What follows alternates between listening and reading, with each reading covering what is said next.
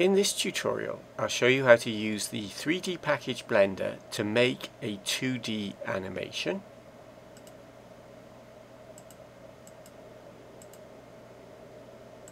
Select the camera, click the Object Properties button, drag to make the Properties panel wider, set the X location to 0, the Y location to 0, set the X rotation, the Y rotation, and the Z rotation all to 0, and set the Z location to 11. Change the view to camera, zoom in with the mouse wheel, click the camera's properties and change the lens to orthographic. Select the cube, press X to delete it, add mesh plane,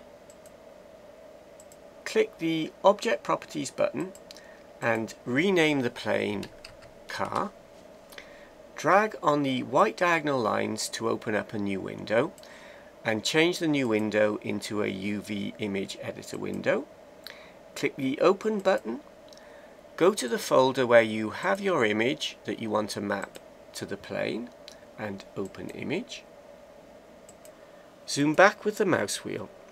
Now it's very important that when you export your image from your graphics package that you save the file in the PNG format with a transparent background.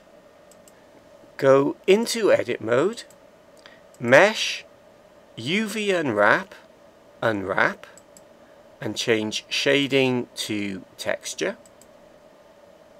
Click the plus to open up the properties panel, and we see the dimensions of the car image. Now I want to get the ratio of the width of the car image correct to the height of the car image. So I'm going to type the dimensions in, 628 pixels. I'm going to type 0.628, and for the height I'm going to enter 0.169.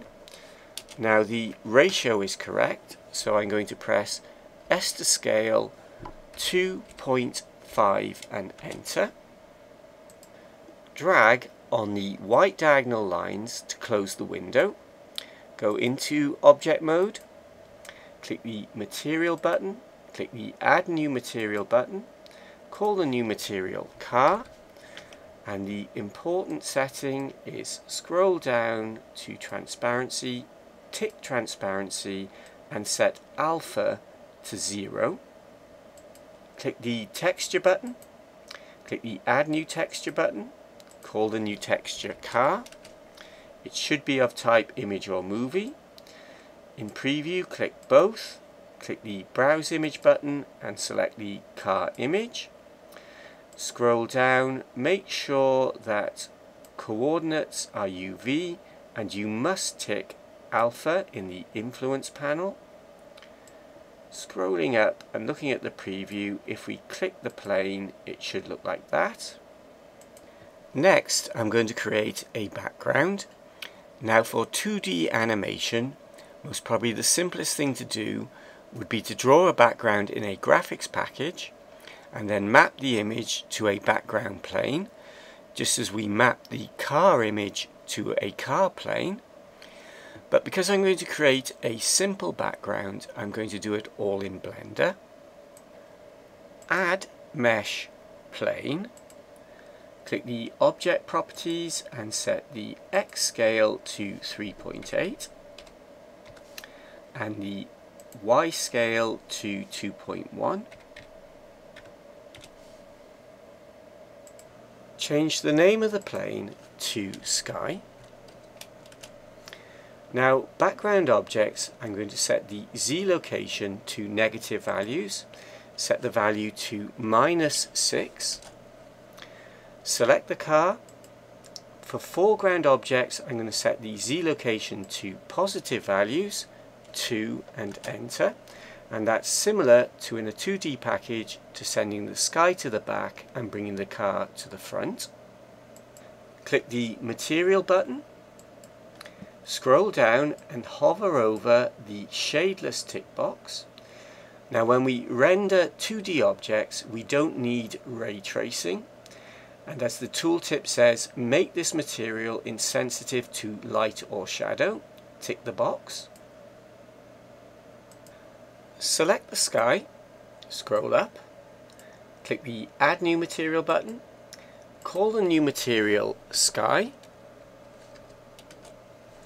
click the diffuse color, set the red value to 0.2, scroll down and tick Shadeless, and to display the color, go into Edit mode and back into Object mode. Click the Object Properties button, duplicate, Shift D and Enter, call the duplicate Hills, and set its Z value to -4.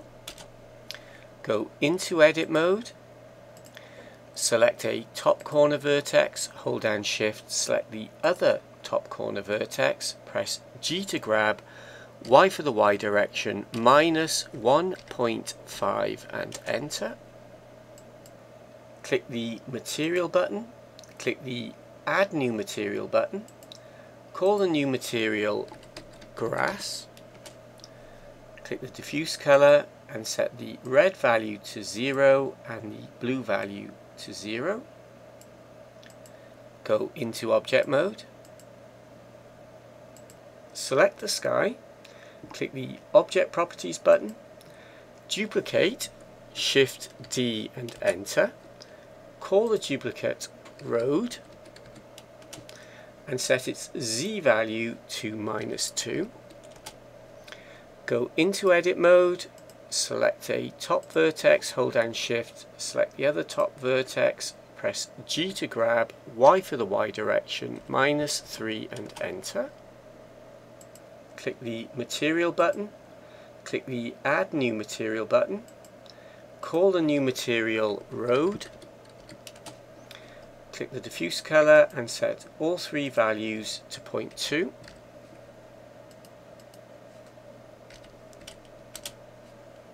Go back into Object mode.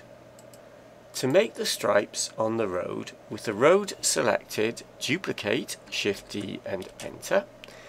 Change the name of the duplicate to Stripe. Press S to scale 0.15 and enter. G to grab, Y for the Y direction, -1.3 and enter. And click the right arrow on the Z location to nudge the stripe just slightly in front of the road. Click the Material button, click the Add New Material button, call the new material Stripe, and set the diffuse color, the red, green and blue values to 1. Go in and out of Edit mode to see the change. Duplicate the stripe, Shift D and enter. G to grab, X for the X direction, 2.3 and enter. Select the original stripe, duplicate, Shift D and enter. G to grab, X for the X direction, -2.3 and enter. Select the car and move it down by setting its Y location to -0.9. Now the background is finished, I'm ready to do some 2D animation. I'm going to use the rhyme go to frame, make change, insert keyframe. Go to frame 1, I'm already in frame 1. Make change, I'm going to set the X location to 4.5. Insert keyframe, the only thing that's going to change is the X location, so I'm right clicking on the X location and I'm going to insert a single keyframe. Set the total length of the animation to 50. To insert the second keyframe, go to frame, make change, insert keyframe. Go to frame 50, make change, set the X location to minus 4.5 and insert keyframe, right click, insert single keyframe. Rewind and play, and we see that Blender automatically eases in and eases out the animation.